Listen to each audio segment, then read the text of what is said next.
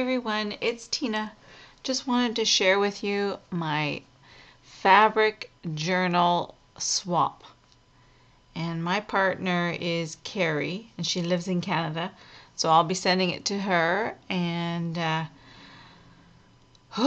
finally got it done. This was a lot more work than I thought it was. I should have given myself a bit more time, but that's okay. Anyways, I just thought I'd show it to you girls and guys and let you see what it looked like. On the front page, I basically just added a lot of different textures and flowers, and I put a little spot for her to put a photo just in here. And then inside, I made mine all out of fabric, so each page is fabric, and I just embellished each page with different types of fabrics. So this is a journaling spot. She can do what she likes with it. I kept it pretty basic because I wanted her to do stuff with it. She can decorate her tags up. I might put some ribbon on the tags, and that's about it, just to match what I've put in here.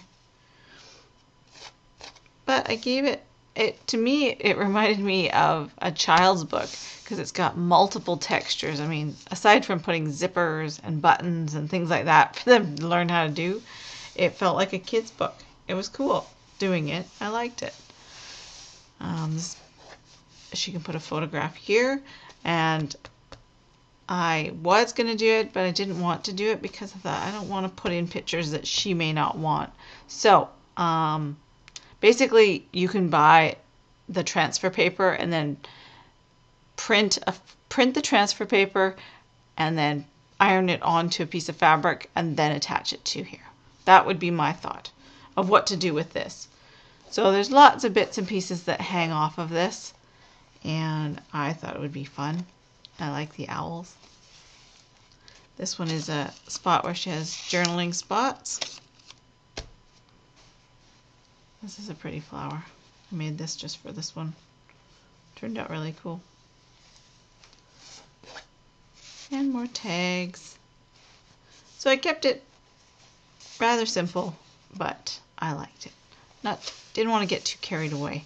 I have no idea what her taste is like, so I didn't want to get too carried away. If she wants to add more stuff to it, by all means, go for it. But I didn't want to do it for her. And there's another little owl. He's so cute. And then the back page is, this is paper. I put paper on the front and the back page. So I've covered it in and stitched it up, and I tasseled the edges. And I think it turned out pretty good for the first try. So maybe the next one I'll try with paper and add some fabric to it. But for now, this one turned out the way I liked it, and I'm happy to send it off to Carrie. So I just need Carrie's address and I will send it off to her.